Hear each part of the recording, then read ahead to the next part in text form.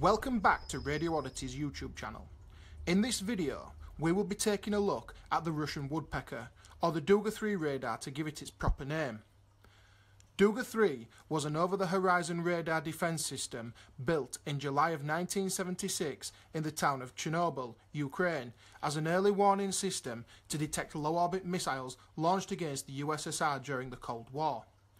The radar was extremely powerful, with its transmitting power sometimes exceeding 10 megawatts, and it often appeared without warning across multiple shortwave frequencies, giving it the nickname Russian Woodpecker due to the high-pitched repetitive tapping noise.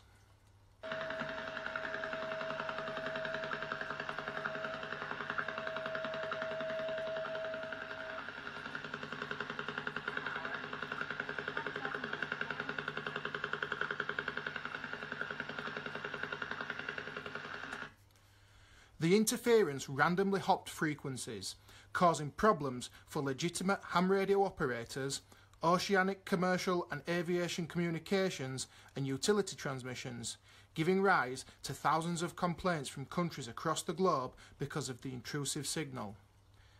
Such was the notoriety and strength of the transmission, radio transceivers and television sets were manufactured with woodpecker blankers to try and eliminate the interference caused by the Duga array.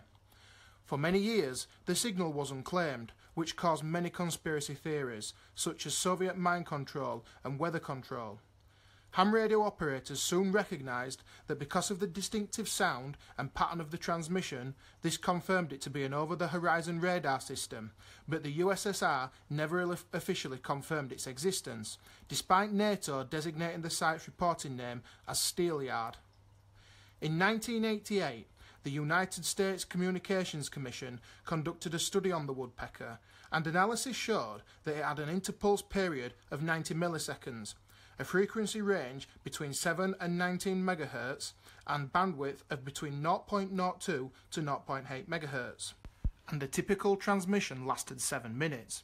The Duga radar was observed using 3 repetition rates: 10 Hz, 16 Hz, and 20 Hz. The typical bandwidth was 40 kHz. Due to the interference caused by the woodpecker, ham radio operators attempted to jam the signal by transmitting synchronized, unmodulated, continuous wave signals at the same pulse rate, even forming their own club, the Russian Woodpecker Hunting Club. The Duga radar stopped transmitting in 1989 due to a number of reasons. Despite this never being official public knowledge, the shift in the balance of power during the Cold War, coupled with more up-to-date missile detection technology, rendered the site obsolete. The Chernobyl nuclear disaster also had a part to play in its abandonment. The gigantic array still stands to the day, but has been permanently deactivated, although it is a point of interest for many ham radio operators visiting the Chernobyl exclusion zone, with some even bringing their own portable equipment to connect to the antenna. Do you remember the Russian Woodpecker back in the 70s and 80s? Were you part of the Russian Woodpecker Hunting Club? Comment below. And again, thanks for watching the video. As always, please like and subscribe and share across social media. Keep your eyes open for more videos from Radio Oddities.